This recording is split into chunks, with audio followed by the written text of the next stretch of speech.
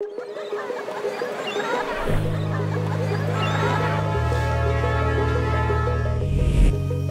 secreto está bien conmigo.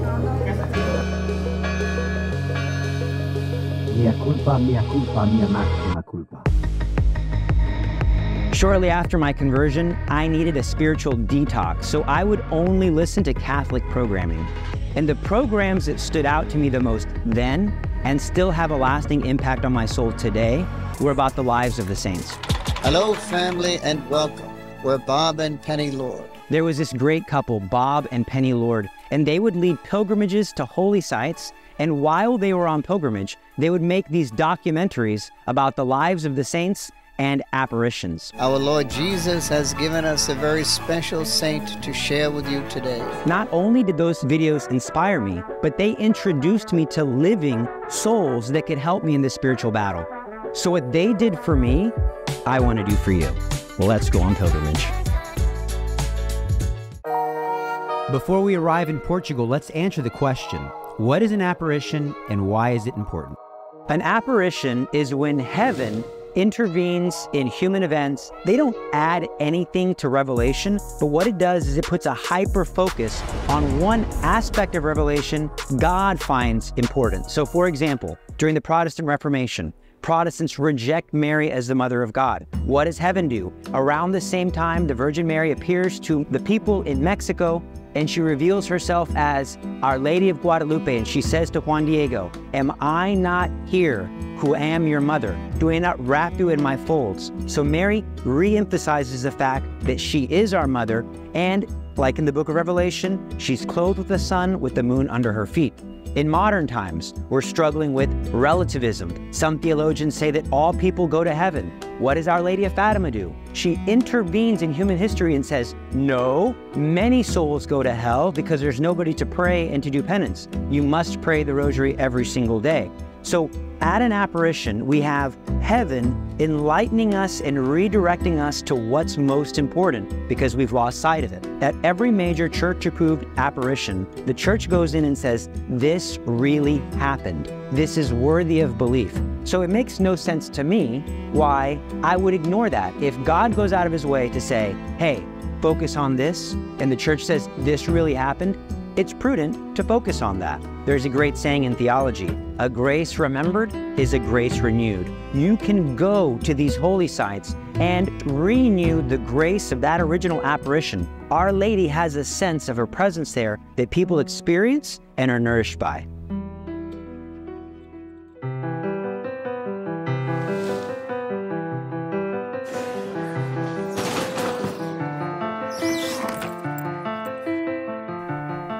The saints are like the MVPs of Christianity, and one of our best players, one of our heavy hitters, is Saint Anthony of Padua. But most people don't realize he's not from Padua. He's actually from Lisbon, or Lisboa, as the natives say.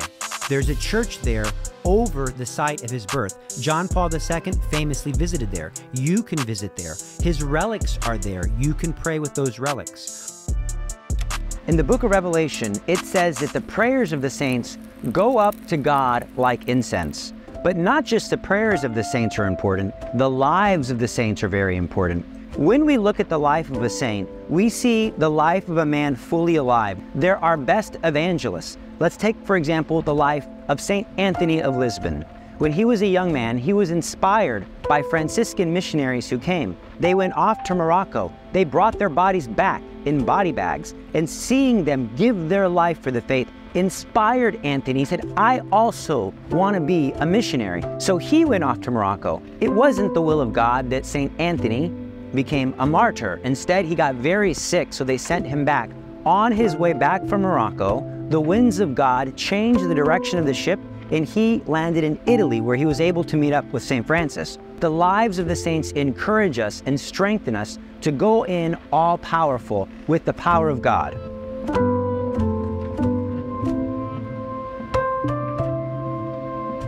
There's a great church in Lisbon called St. Dominic's Catholic Church. There's an incredible relic there, the relics of St. Jacinta Marto from Fatima. The veil that she wore during the apparition of the sun is there. Also, the rosary that she prayed with is there. Take a look at that rosary. It has all of the mysteries of the rosary. Jacinta was one who prayed the entire rosary, all of the mysteries, every day. Most people don't know this, but Lisbon is also home to a hidden gem concerning the life of little Jacinta. She died at Don Stefania, a children's hospital in Lisbon. Shortly after the famous apparitions, the Virgin Mary appeared to Jacinta and asked her, "Do you still want to save sinners? If so, then you will soon enter the hospital and you'll have much to suffer. For a time your mother will be with you, but then you'll die alone." Jacinta consented to suffer everything for the conversion of sinners and to make reparation to the Immaculate Heart of Mary. Just before her death, Jacinta reported that the Virgin Mary visited her in the hospital and told her that she was going to die soon, and from that moment on, she had no more pain. The hospital is active, and it isn't really a tourist destination, but groups do have Mass in their chapel. She died on the 2nd floor, and there is a plaque there commemorating her death. When we look at her life, we should not be intimidated, but we should be encouraged. If a 7-year-old girl can pray the rosary faithfully, if a 7-year-old girl can offer sacrifices for the conversion of sinners, I too can do it. We should be encouraged. The saints are alive, they're real people, and they can help us in our spiritual battles. Call upon the saints. In a later video, I'm going to teach you how to pray with your saint, to have a sense of the presence of your saint. When you have an attraction to the saint, it isn't you who's attracted to the saint. Really what's happening is they are calling you. They're calling you to share in their charisms. They're calling you to share in their spiritual mission. They're calling you to grow closer to Christ within and through a relationship with them. And God wills to work through intermediaries. Finally, let's say something about holy sites. It's very important in the life of a Christian to try, if possible, to visit holy sites.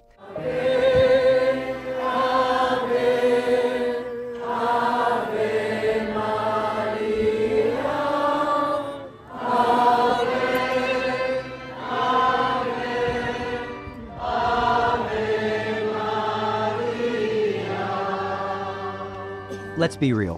Pilgrimages are expensive, and not everybody can afford to go on one. But I want to encourage you to make a local pilgrimage. These too can be incredibly grace-filled. So for example, February 11th is the Feast of Our Lady of Lourdes. You can form an intention and make a trip to a local Lourdes grotto or a chapel dedicated in her honor. I promise you, this is effective. Feast days are significant, and God and His saints honor our good intentions. A grace remembered is a grace renewed. Pilgrimages are important, and I hope to share more with you. If you want more inspirational Catholic videos and lives of the saints, hit subscribe for more content. God bless you, God love you, and we will see you very soon.